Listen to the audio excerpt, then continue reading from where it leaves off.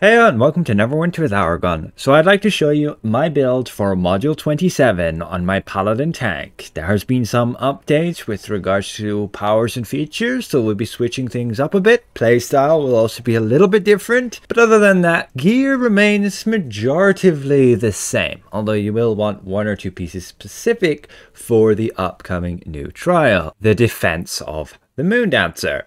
Very AoE heavy, lots of groups of enemies coming in, and then you needing to continually switch between having threat on different targets to be more specific in the end phase here where you're fighting this boss, and then also adds and lieutenants on the side needing to tank switch. So this is the build I've been using in that new trial, playtesting it, and it's the build I'll be basically mimicking for me on the live server, except I will be changing my race from what we have here as Aasimar. This build is made to be practical, not look anything fancy. We need to work on reliability, especially to be able to tank these massive hitting tank busters. Outside of that, everything else in the trial is pretty trivial. Just play mechanics and you wouldn't have any trouble. But the build will get us some pretty solid stats here, like defense and awareness at 90%, with crit avoidance 83%. Will decrease though as you lose your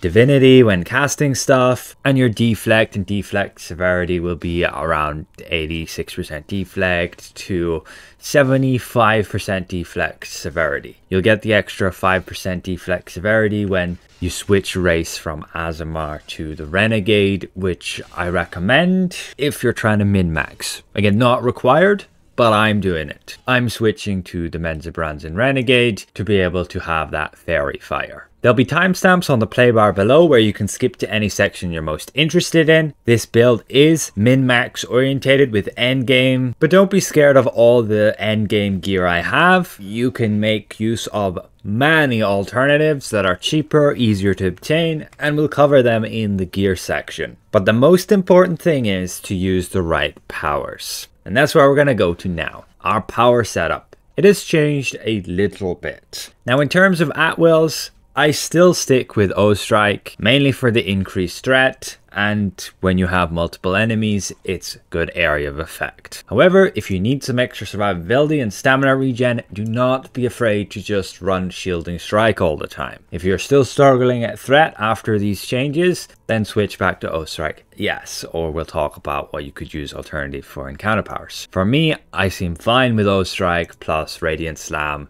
at least in this new trial. Going to the encounter powers, we're using Smite as our single target taunt and also threat power, Absolution for the damage resistance, and Binding Oath for the stamina regen, and also the effect of it triggering our focused retaliation to get those stats pretty reliably. Now this is what you use in a boss fight. If you're just beating up groups of enemies, you can very well switch to Templar's Wrath here and Burning Light, and you be fine.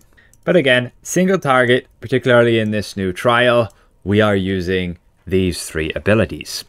And for getting the enemy's attention, we are using Intimidating Presence. Talk a bit more about that when we go to feats. For the daily powers, Divine Judgment, mainly at the beginning of a boss fight to make sure we're retaining the threat of the enemy. If you're going with an artifact call in a coordinated group, make sure you're using this during the middle of the artifact call to make sure it's got all those damage buffs and you deal the most damage with that. And we combine this with a gear piece like this with the bonus Manticore's Bite. When we use a daily power, we deal 50% of our hit points in damage back to the attacker, giving us even more threat. Our other daily power is Divine Protector for survivability. And you particularly need this for the new trial in order to survive the tank busters. Okay, maybe it's not a must-have, but it's highly advisable. This hit is just a ton. It'll give you reliable stats and a ton of damage resistance. Compared to other tanks, this is a huge advantage. 30% damage reduction and 30% awareness. This is where you get that awareness increase, nice and reliable. You're not relying on, let's say, fortified nature for that awareness, and you're not relying on, let's say, these arms for the awareness. So that's very nice, meaning you don't have to stack that awareness so high, but we can still get 90% with fortified and these arms when just beating up groups of enemies. We'll talk about more stats later on in that section. Class features, generally Aura of Wrath. Unfortunately, we can only have one aura, so that's slotted there, but we do need to have Divine Challenger for running Smite for a taunt. You can sometimes run with Vow of Enmity for a taunt. It's just, in this trial, not too great. And the power has been adjusted a little bit to be a little bit more friendly to cast, and it has a little bit of increased threat bonus. Very good if you don't need Smite, but we can use Smite at the beginning of a fight to get threat. We can use this a good few times during our intimidating presence, and threat becomes no problem. But if you are struggling further with threat at the beginning, maybe use Templar's Wrath instead of Smite at the beginning. And then you could use Composure. That was the basis of how we played it before this update. Now we have the opportunity to switch over to Smite with Divine Challenger, having that as a taunt, having a high threat, because now it's affected by our increased threat, which is like 3 times as effective as it was before.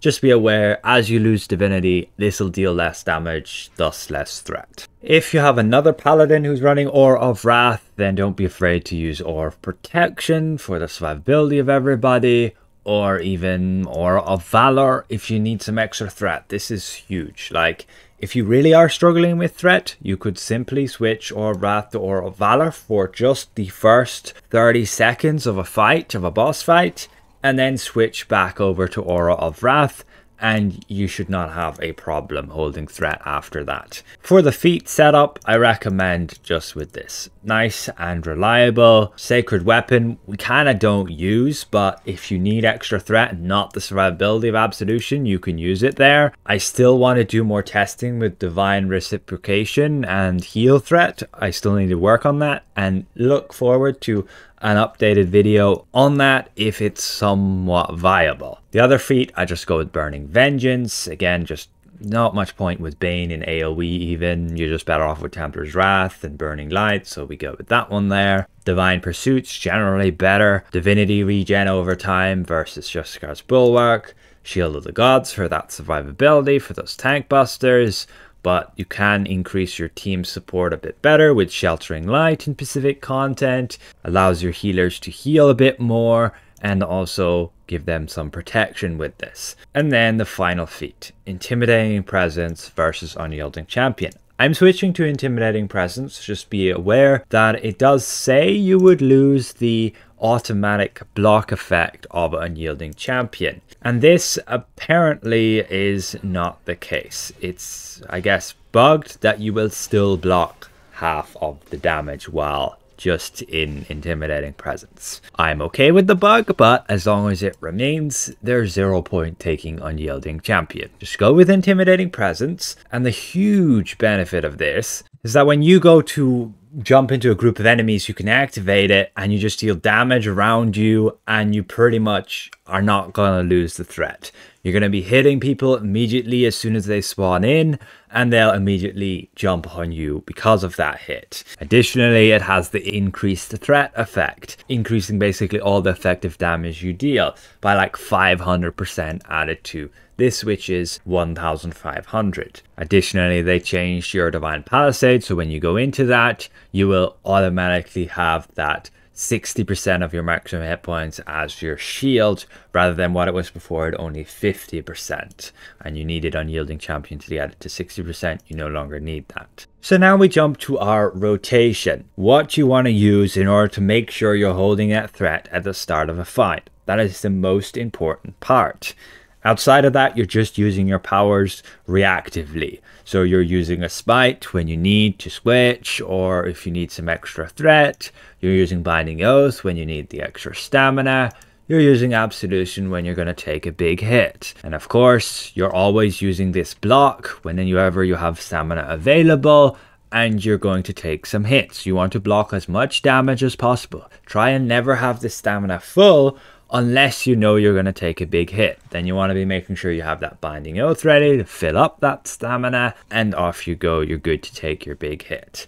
Just be careful of the timing of that. So with an artifact call right from the start, you're going to want to make sure you have positioning, combat advantage, and then you're going to start with just a quick smite here, then go the artifact, mount, go into intimidating presence, then use another smite here, use your daily power, another smite here, and you should be good to go. Make sure to use like your Dragonfire or Hawk or something or other, and that should be it. You should be good to hold threat like that, otherwise just spamming your at will. Old Strike or Shielding Strike if you feel you need the stamina regen of that. It has got pretty dead easy. At this point, like your Manticore Bite here is just going to be insane. Usually it will trigger. The boss should be attacking you. Some scenarios they might not, and you might get a bit screwed over on threat there, but you should still be fine as long as you're timing those smites and having that intimidating presence up just for the artifact call. Outside of that, you're just going to save your divinity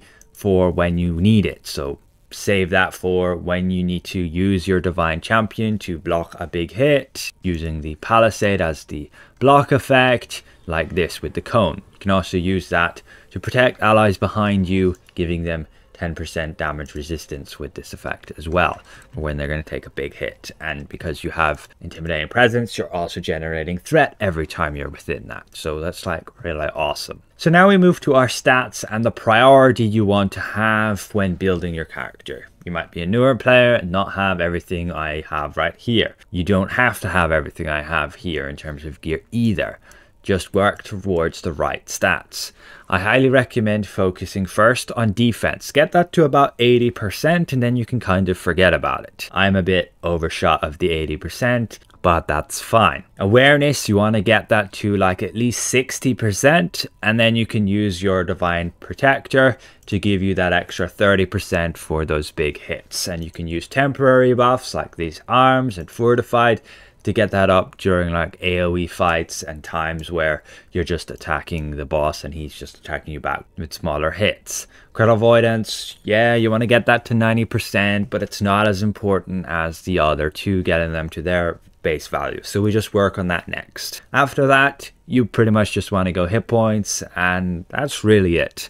On the side, you can work on recharge speed, action point regeneration, movement speed, stamina regeneration. It's all a mix and balance right there of which ones you're taking of those. I would prioritize stamina regen if you don't need to move around much. Same with the recharge speed if you don't need your daily power back that often. You usually shouldn't need to, as tank busters are timed enough that you shouldn't need to stack this. And other than that, you can then go on to deflect and deflect severity when you get these stats to a comfortable level. With these stats, we can pretty much complete all content. And when we have our daily power, they go even higher with the deflect and deflect severity because of this ring here. A lot of fights you won't need to use your daily power much unless they have tank buster specifically, which is not a lot of fights in all the other content. Mainly you have them in trials and like 1 or 2 dungeons. So now we go to our race and ability scores. And like I said, I highly recommend going the Renegade Drow instead of Asmar here for that fairy fire benefit, and you're also getting deflect severity with that. When you're choosing your ability scores here for that, you generally want to go dexterity and charisma. But if you want to be playing paladin healer, dexterity and wisdom. Otherwise, Aasimar is just fine if you switch to that from what I was using in the past. Alternative races, human is great for both your tanking and healing. Metallic Dragonborn is decent for both as well. Drow is great for the debuff there to help your team. That's with the Renegade, has a very similar effect as well. And otherwise, tank specifically, Dwarf is good. Halfling is okay. Perhaps you could take Tiefling for its Infernal Wrath. It's just not that reliable. As for your ability scores, you usually want to just go full Constitution and full Charisma. So now let's jump to our gear. What you want to be using here? Well, you can see what I'm using, and I recommend this setup for the new trial. The only thing new we have from Module 27 here is this shirt. You'll be getting that via doing the trial. Alternative to that is the older shirt from our Bondalin Demon Web Pits, this one right here with the awareness stat. So the headpiece just comes from Dragon Hunts. Make sure you're doing those and get it. Alternatives would be like the turban, the Manticore main helmet from Chult. You could use Exalted Maiden's one if you didn't need the Manticore bite. You could use Chitters, just not very effective. For the armor, you want this from the Demon Web Pits. Outside of that, there's just not great armor pieces. You could use the Forest Guardian one from doing Vault of Stars.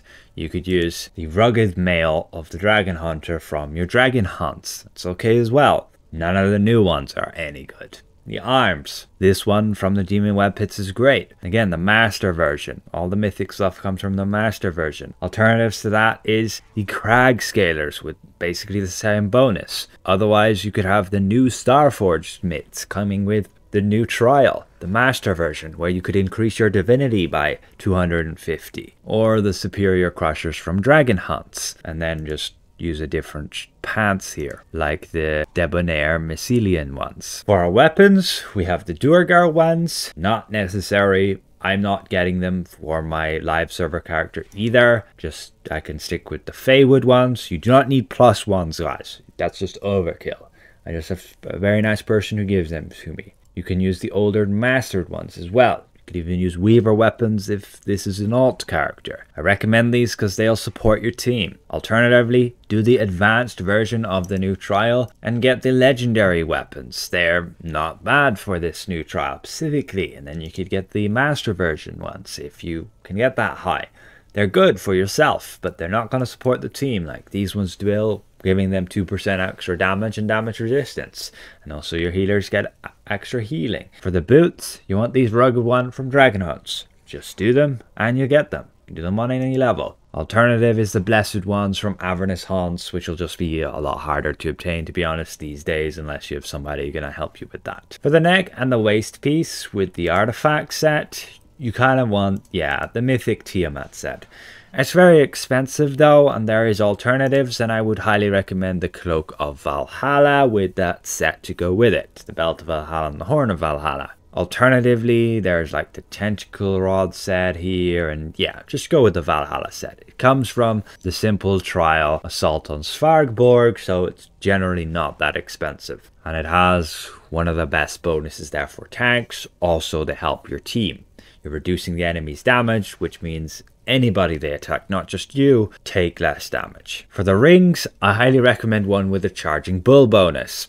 This was the newest one, highest item level, comes from Mastercrafting. Again, you do not need it. There's alternatives from Dragon Hunts, the Ring of Celerity with Charging Bull, from the Auction House, or from your war parties in Avernus. You have the Ring of the Condemned. You can get +4 version, or you could get the +5 version from the Auction House. And for our other ring, we have the Topaz ring from your Master Demon Web Pits with the Deflect and Deflect Severity. Alternatives to all these rings is, yeah, you could be running Illustrious Grace to support the team, but usually a healer will run that.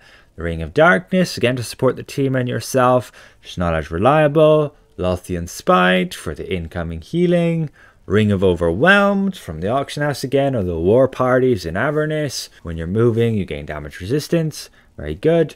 Or you could even run the Diamond Abyssal Loop ring there from Master Demon Web Pits for the Manticore Bite bonus, and switch your headpiece to something else, like this one here with the regen for your divinity. But I highly recommend the Topaz ring, specifically when you're not using your daily power much. For the shirt and pants, recommend this new one. The bonus kind of sucks, it's whatever. We just use it for the stats and the item level. They're just aren't great options, to be honest.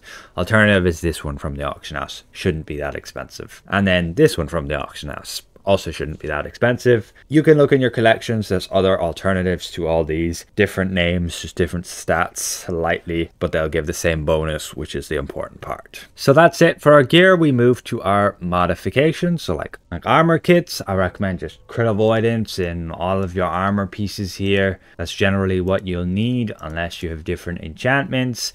And then for the neck and waist, just go with full awareness there. Could get stamina if you don't need the awareness, like actually we could switch to be honest. And then enchantments, you can see what we have here. Only really matters is in defense. We have 2 jades for us here, an amethyst and a cobalt.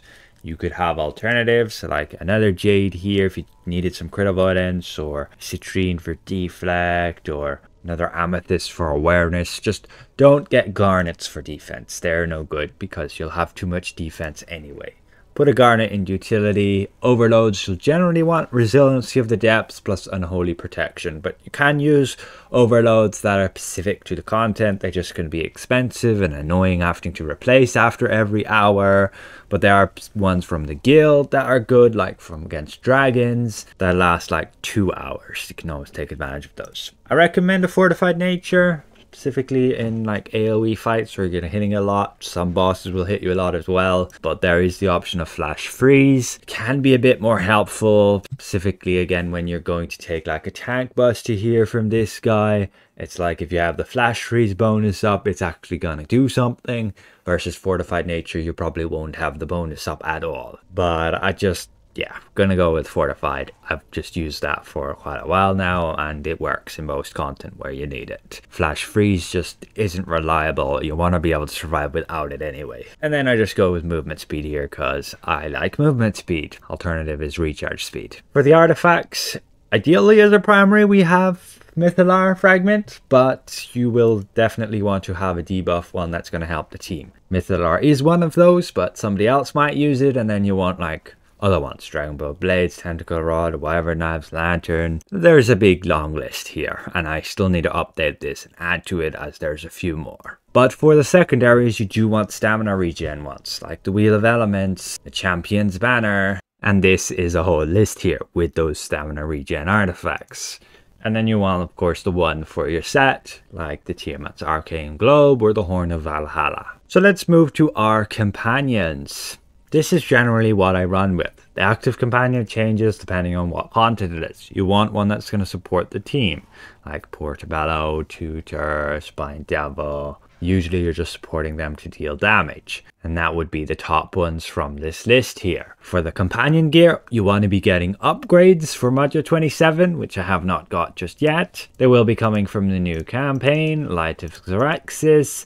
And just here, you want to get the Starbound necklaces, crit avoidance and deflection to fit with this build. Higher item level, bit more stats, and it's just an upgrade. But not the end of the world if you just stick with, let's say, these ones, which I have from the Crown of Keldagon trial, or from choice packs you get during your adventure, Scaleblight Summit, and so on. Just try and get those defensive stats as ordered by the priority of what you need.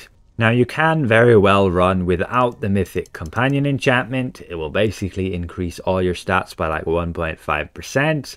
But if all your ratings are going into red anyway, then there's not much point in worrying about it. Just use it for the extra hit points and you'll be fine. For the companion enhancement here, again we want one that's going to support the team. You want ones like these, and there's also advantage nullification from the Portobello Da Vinci. That is a very good option for survivability just here, reducing the enemy's awareness. In our offense slot, we got the Tamed Raptor, support the team, the Durgar here, but if you have, which very few of you probably do, you could run the Feral instead, which I usually do for when team survivability is important for mitigation checks. The Undying Overlord from the Lich, the Myconid here, and the Golden Deep Crow. Don't worry so much about getting exactly what I have. It will always be super expensive. There are a lot of alternatives you can use. Check this list. Just try and get ones that are going to give you the stats that, again, we prioritized. Try and do get the Lich though. And from there you're getting your defense, awareness, crit avoidance. I usually don't have defense such a high priority here because it's usually pretty easy to get. But from there, we move to our mounts. Here in the current tab, you again want a combat power that's going to support the team's damage. This is again a list of all the useful ones. In a dungeon, between the tank and the healer, you want to be using Eclipse and Swarm. For the equip bonus here, you want again something that's going to support your team ideally, like Pack Tactics, Mystic Aura, or Runic Aura. In the stable, this is what I generally run with. With Module 27, we can get Tactician's Precision, reducing the cooldown of our encounter powers when we use a daily power. Pretty massive. Helps a lot with cutting the cooldown on Absolution and Binding Oath, so you can use them a bit more. We use 2 Protector's Covenants for the stats, cause why not? And an Accursed Resolve just for some more deflect there. You get affected by a lot of debuffs as the tank, so you have this a lot of the time. For the insignias, you can see we have just courage and fortitude throughout. Anything that's like this gold or brown is fortitude, and anything that's like bluish is courage. The colors that matter is just stamina regen here. I like to have movement speed here, but you could have incoming healing. And then you want to have like recharge speed, but there's no problem if you just have like crit severity here from DPS builds and healer builds. For your boons here, you do want to be getting like all the defensive ones. So get this hit points, crit avoidance, defense, get the movement speed as you go up, get the deflect severity, more hit points, more awareness, deflect, more hit points, and then go with like recharge speed, stamina regen, incoming healing, blessed resilience, focus retaliation, and you can get like enhanced application if you have some more. When you use your at-wills, you can have a chance to reduce the next attack on you by basically 30% when you have this on 3 stacks, but you can't really rely on it, so it'll help when it helps, but yeah, most of the time you won't even notice it. We can get our lingering medicine here. We can get damage and damage resistance against fiends for like the demon web pit dungeon.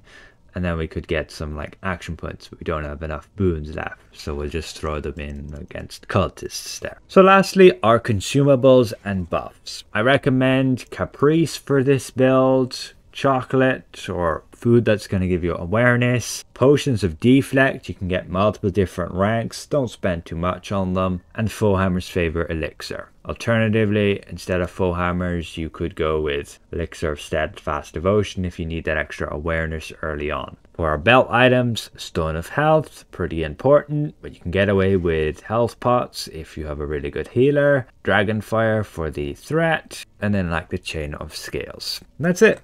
That's pretty much it for the build. You can get away with quite a lot. Once you know what you're doing and know the mechanics of content, it gets very easy to tank, but starting out can be a bit of a learning curve. If you have any questions, don't be afraid to ask me, and a special thank you to all these channel members for their added support. We'll see you guys around. Goodbye for now.